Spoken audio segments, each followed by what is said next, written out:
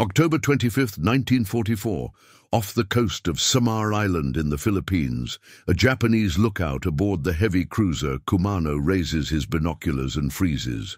On the horizon, he sees something that shouldn't be possible. Massive water columns erupting from the ocean. Not close, not nearby, miles away, kilometers away. Giant towers of seawater rising hundreds of feet into the air, each one marking where a shell, weighing as much as a small car, has just impacted the ocean. The lookout calculates the distance in his head. 15 kilometers. Maybe more? No ship's guns can reach that far. It's physically impossible. Naval guns fire in arcs. The shells rise, then fall. At extreme range, they lose accuracy, lose power, become useless. Every navy in the world knows this. Maximum effective range for battleship guns is maybe 12 kilometers. Beyond that, you're wasting ammunition. But these shells are coming from farther away, much farther away, and they're not random. They're walking closer. One salvo falls 200 meters short. The next salvo lands 100 meters closer. They're ranging shots. Someone out there, beyond the horizon, beyond visual range, is systematically adjusting their aim. And whoever is firing knows exactly what they're doing. The lookout grabs the ship's intercom and screams a warning to the bridge. But even as he does, he knows it's already too late. Because the next salvo won't miss. This is the story of the Iowa's 16-inch guns. The naval weapons that redefined what was possible in warfare. The guns that could hit targets so far away, the enemy couldn't even see the ship firing at them. The guns that terrified the Japanese Navy because they broke every rule of naval combat. This is the story of range, of physics pushed to its absolute limit, of engineering that turned a battleship into a weapon that could reach out and destroy you from beyond the horizon. The USS Iowa, designated BB-61, was commissioned in February 1943. She was the lead ship of the Iowa-class battleships, the last class of battleships ever built by the United States Navy, and she was designed with one primary mission: speed and firepower. The Iowa was 887 feet long, displaced 45,000 tons when empty, and nearly 58,000 tons fully loaded. But unlike previous American battleships, which prioritized armor over speed, the Iowa class was built to chase down and destroy fast enemy ships. Her engines could push her to 33 knots, making her one of the fastest battleships ever built. That speed came with a cost. The Iowa's armor was thinner than older battleships, but the designers had calculated that speed itself was a form of defense. A moving target was harder to hit, and the Iowa wasn't built to sit still and absorb punishment. She was built to move, to hunt, to project power across vast distances, but speed meant nothing without firepower. And the Iowa's primary weapons were 9 16-inch Mark VII naval rifles, mounted in 3 triple turrets, 2 turrets forward, 1 aft. Each gun was 66 feet long and weighed over 100 tons. The barrel alone was 50 feet of rifled steel designed to withstand pressures that would destroy any ordinary gun. These weren't just large guns. They were masterpieces of engineering, built to tolerances measured in thousandths of an inch, designed to fire a 2,700-pound armor-piercing shell over 23 miles. 23 miles. That number needs to be understood. In 1944, most battleships could accurately hit targets at maybe 12 to 15 miles. The Iowa could reach targets half again as far, and that difference was everything. The 16-inch armor-piercing projectile was designated the Mark VIII. It weighed 2,700 pounds. That's over a ton. It was 5 feet long and 16 inches in diameter. The front 2/3 of the shell was solid forged steel, hardened to penetrate the armor of enemy battleships. The rear third contained approximately 40 pounds of high explosive, enough to devastate everything inside an enemy ship once the shell had punched through the armor. But the Mark VIII wasn't just heavy, it was precisely engineered. The shell was ballistically optimized with a pointed nose and carefully calculated weight distribution. When fired, it would spin from the rifling in the barrel at about 20 revolutions per second, stabilizing its flight. and it was fired with a muzzle velocity of 2,500 feet per second. That's about 1,700 miles per hour as it left the barrel. For comparison, modern commercial jets cruise at about 550 miles per hour. The shell was traveling 3 times faster than a passenger plane. At that velocity, the shell's kinetic energy was enormous. Even without the explosive charge, the impact alone could penetrate over 18 inches of hardened steel armor plate. With the explosive charge, it could punch through an enemy battleship's belt armor, travel through multiple internal compartments, and then detonate deep inside the ship, where it would cause catastrophic damage to engines, magazines, or crew spaces. Japanese naval architects had designed their battleships to withstand hits from 14-inch shells, maybe even 16-inch shells at normal combat ranges. But they had never anticipated being hit by 16-inch shells, fired from 20 miles away, with the full kinetic energy preserved because the shell was arriving at such a high angle and velocity. How did the Iowa's guns achieve 23-mile range when other battleships topped out at 15? The answer was physics, engineering, and innovation combined. First, the Mark 7 16-inch gun had an exceptionally long barrel. Most battleship guns had barrel lengths of about 45 calibers. The Iowa's Mark 7 had a barrel length of 50 calibers. A caliber in this context means the barrel length compared to the bore diameter. 50 calibers meant the barrel was 50 times 16 inches, or about 66 feet long. That extra barrel length meant more time for the explosive charge to accelerate the shell before it left the muzzle. More acceleration meant higher velocity. Higher velocity meant longer range. Second, the Iowa used specially designed propellant charges. 6 individual silk bags of smokeless powder were loaded behind each shell. When ignited, they produced enormous pressure, about 40,000 pounds per square inch, driving the shell down the barrel. The powder composition was optimized for maximum energy output while minimizing barrel wear. Third, the shells themselves were designed with perfect ballistic profiles. The pointed nose and carefully shaped body reduced air resistance during flight. Every surface was machined to exact specifications to ensure consistent performance. Fourth, the gun elevation system could raise the barrels to 45 degrees, nearly halfway to vertical. At that angle, the shell would arc high into the atmosphere where air resistance was lower, travel in a ballistic parabola, and then descend onto the target from above. This high-angle fire not only increased range, but also meant the shells were falling nearly vertically onto enemy ships, striking the weakly armored top decks rather than the heavily armored belt. Range meant nothing without accuracy. A shell that could travel 23 miles was useless if you couldn't hit anything. The Iowa's fire control system was one of the most sophisticated technological achievements of World War II. It started with the Mark 38 director, a massive armored structure mounted high on the ship, containing rangefinders, radar, and ballistic computers. The rangefinders used optics to measure the distance to the target. But in 1944, the Iowa had something revolutionary: radar.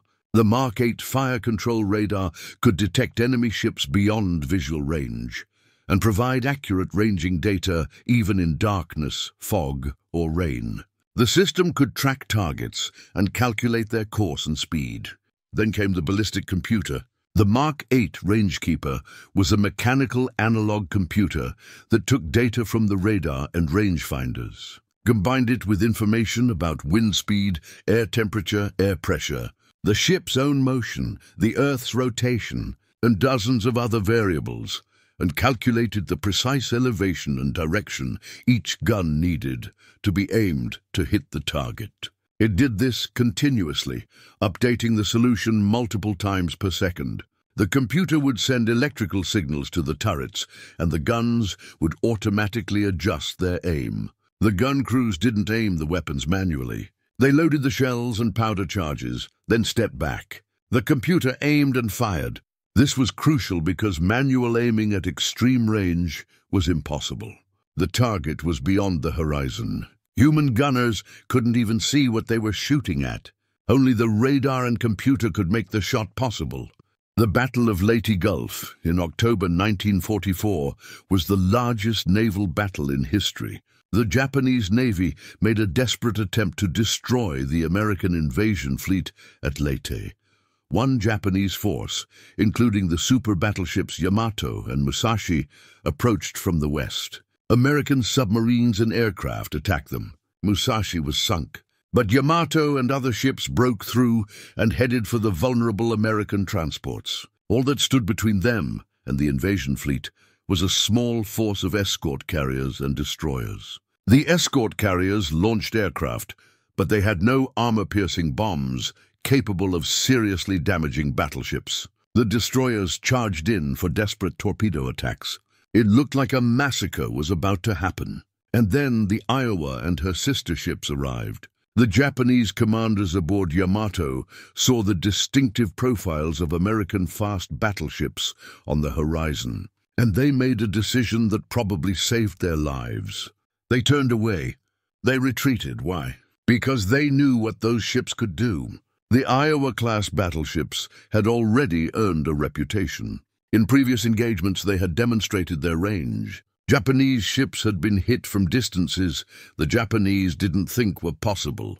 Admiral Kurita, commanding the Japanese force, calculated that if he closed to engagement range with the Iowa-class ships, he would be under fire for at least 30 minutes before his own ships could reply.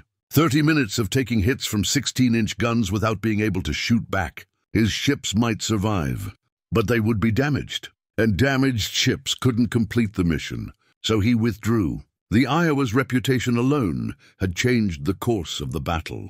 Imagine being a Japanese sailor aboard a cruiser or battleship in 1944. You're at battle stations. You know American ships are somewhere in the area. And then, without warning, without seeing anything, massive explosions erupt in the water around your ship. Shells weighing over a ton are falling from the sky like artillery. But these aren't being fired from land. They're coming from a ship.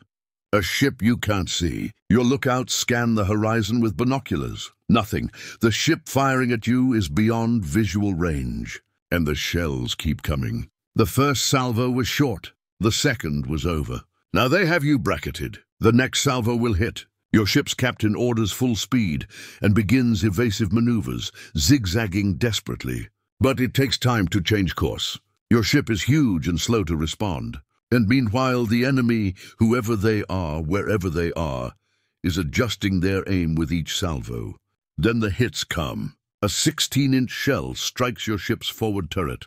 The shell weighs as much as a car and is traveling faster than the speed of sound. It punches through 8 inches of armor plate like it's cardboard. The shell continues through the turret, through the deck below, through another deck, and finally detonates deep inside the ship. The 40 pounds of high explosive creates a pressure wave that kills everyone in a 50-foot radius instantly. The explosion ruptures fuel lines and starts fires. Fragments tear through bulkheads. Your ship shudders from the impact. Damage reports start flooding into the bridge. And another salvo is already in the air. The Iowa's guns weren't just for naval combat. In February 1945, Iowa participated in the pre-invasion bombardment of Iwo Jima. For 3 days before the Marines landed, Iowa and other battleships pounded the island. The 16-inch guns fired high-explosive shells at Japanese fortifications. These shells were different from the armor-piercing rounds. High-explosive shells had thinner walls and carried over 150 pounds of explosive. When they detonated, they created blast waves that could collapse bunkers and kill everyone inside from overpressure, even if the structure didn't collapse. Iowa fired hundreds of shells at Iwo Jima. The guns could hit specific targets, pillboxes, bunkers, artillery positions from miles offshore. Forward observers with the Marines would call in coordinates, and minutes later, shells would obliterate the target. The Japanese defenders had never experienced anything like it. They had built fortifications designed to withstand regular artillery. But 16-inch naval rifles weren't regular artillery. They were siege weapons. A single hit from a 16-inch shell could destroy a reinforced concrete bunker that would take dozens of smaller artillery shells to crack. The Japanese garrison on Iwo Jima was well prepared and well supplied. They had weeks to dig in.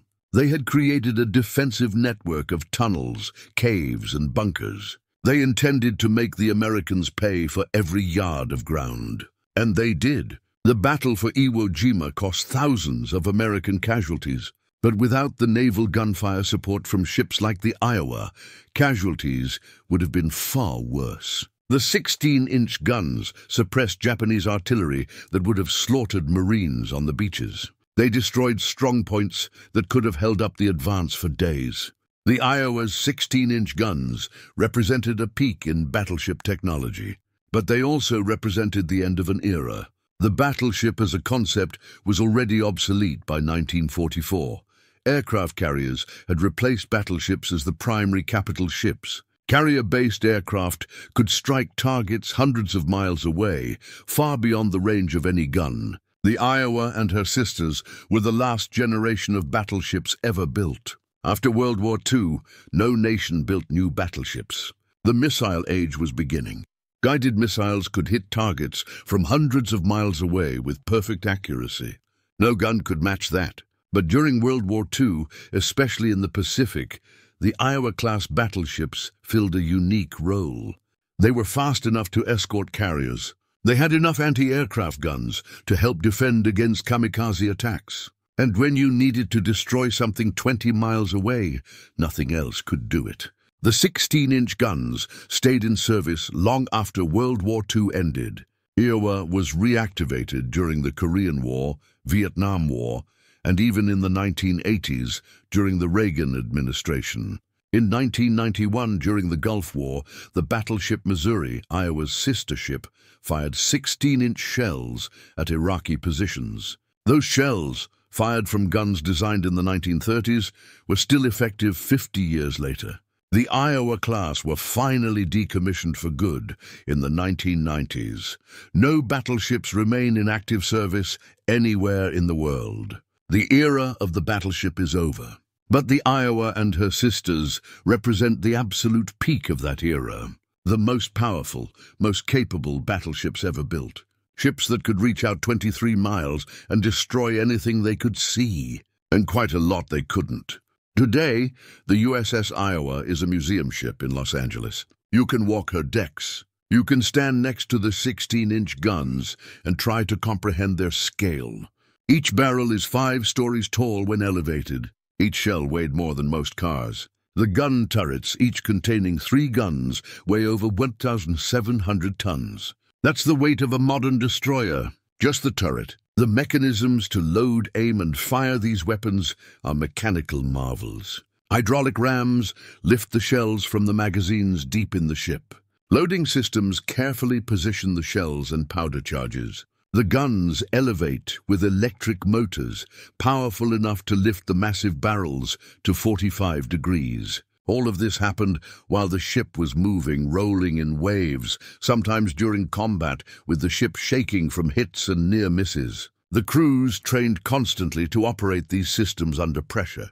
They could fire a full salvo of 9 shells every 30 seconds. That's 9 tons of steel and explosive hurled 20 miles every half minute. The Japanese Navy feared the Iowa's guns because they represented a fundamental shift in naval warfare. For the first time, one ship could dominate an area of ocean over 40 miles in diameter. Anything within that circle could be destroyed before it could reply. The Japanese had designed their ships to fight at 10 to 15-mile range. The Iowa redefined engagement ranges. She forced changes in tactics, in strategy, in ship design. The 16-inch guns of the Iowa-class battleships were the most powerful naval weapons in human history, and ships like the Iowa proved that sometimes the biggest gun wins.